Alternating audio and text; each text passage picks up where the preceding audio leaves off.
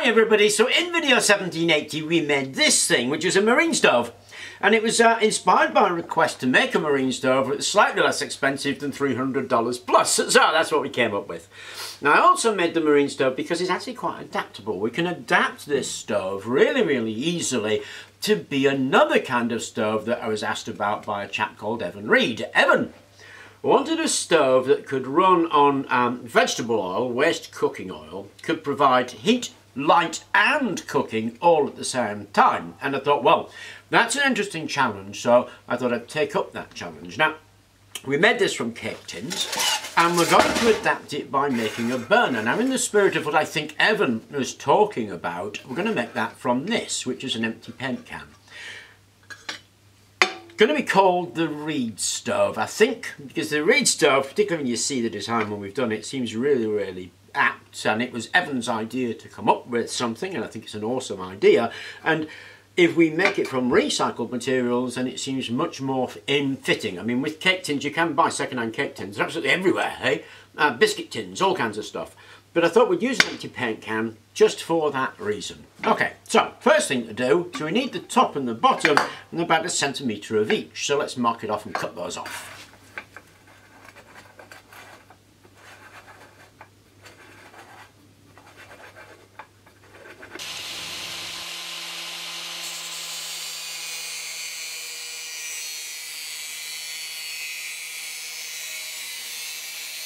Then we want to fold over the edges. Bit of wood, put your tin on there, a bit of metal, and out with the hammer.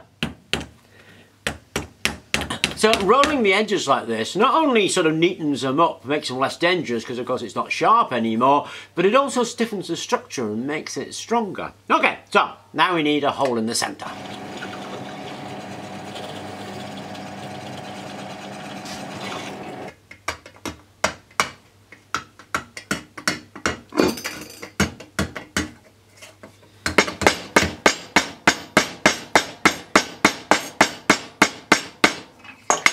Okay, there we go. Now we need 8 holes around here, 8mm in diameter.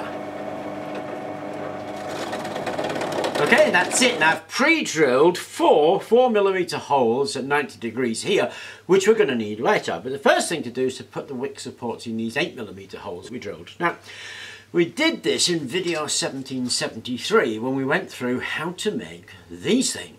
It's pretty simple. You basically cut it off a piece of 8mm copper tube if you can get 8mm, 10mm if you can't. Flare it out in a lathe or a drill. Whack it flat in a mandrel, which is a lump of steel with a 8mm hole drilled through it. And then you are pretty much done with these. Now to fit these, we want one for each 8mm hole. You just pop them in, pop it back over that mandrel and hit it with the hammer.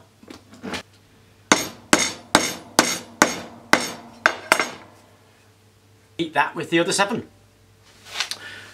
So to make the joint, you insert the piece of copper and put that on the end, which is an 8mm brass olive, and now we have to crimp that down. Now we can crimp that down a number of ways, but a really good way is to use this. This is a 8mm to 15mm copper fitting meant for reducing, but it's got a slight bevel in there. So if you put that on there, that will push against the olive and help it crimp. Then we put a bolt on the other side to hold it flat and stick it in the vise.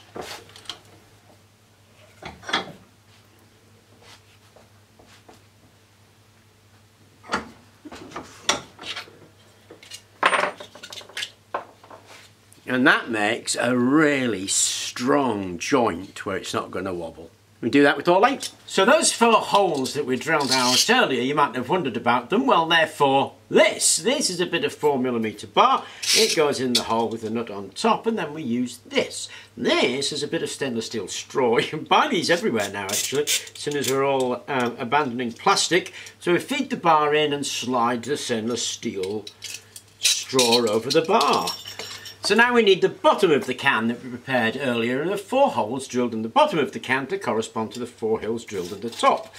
You pop on your straw and you feed the threaded bar through the hole in the bottom and tighten the nut and go around, do all 4. And that is your burner head made.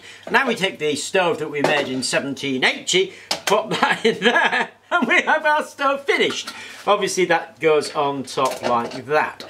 Now, you don't need to put these copper bits in. The copper bits do add something, they do help it, but just straightforward holes in there will do just as well, because it's not quite finished. We still need wicks. We need wicks and we need fuel. For our wick, we're going to use this, which is a mop head. It's actually a cotton mop head, so you want a cotton one, not a synthetic one. My friend Peter came round this morning and showed me this. Never occurred to me.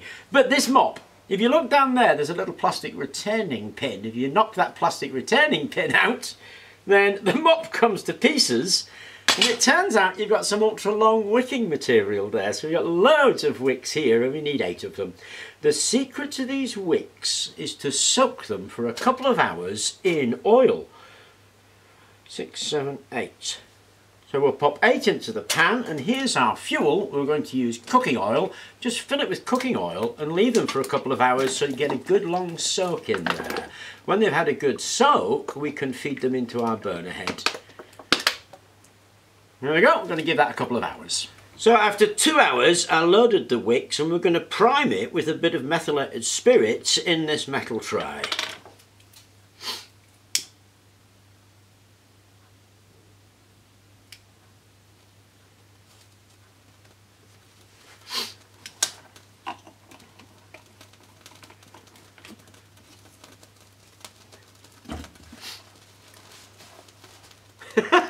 Look at that!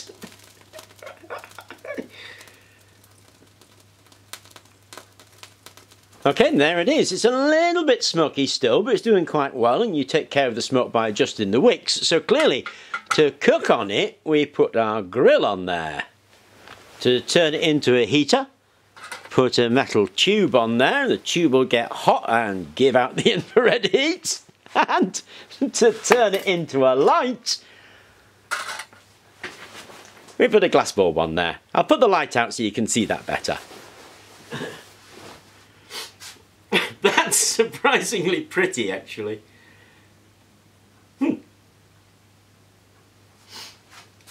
Okay, so a couple of things about it. It was a bit of a struggle to get it going, actually. I had to douse it in paraffin a couple of times just to get enough heat into it to make that oil flow a bit better. So 2 hours soaking is what you need to do. Do need to prime it, maybe with a bit of ethanol, a bit of methanol, a bit of paraffin, something to get it going, because it takes a bit to get going. But once it's going, it settles down, and you can see now the smoke has actually gone as well, so we've got a smokeless flame there as well. Now the idea of this is to use it in a tent, and to be honest, I would use it in a tent if it were ventilated, because it still is a smoky flame, although you're not really seeing it much, it still is. But it is a multifunctional stove working on cooking oil, which is what I was asked to do. It's like all flames. I mean, make sure you watch Playing with Fire. We've got it on a nice bit of tile here, remember, and I think it's something that anybody could make that could be used for the function that it was wanted for. Anyway, I enjoyed the project. I hope you did too. It is pretty awesome, actually. Thank you very much for watching, and please do remember to like and subscribe. Yeah, I could watch that for ages. I'm going to put it back into a light.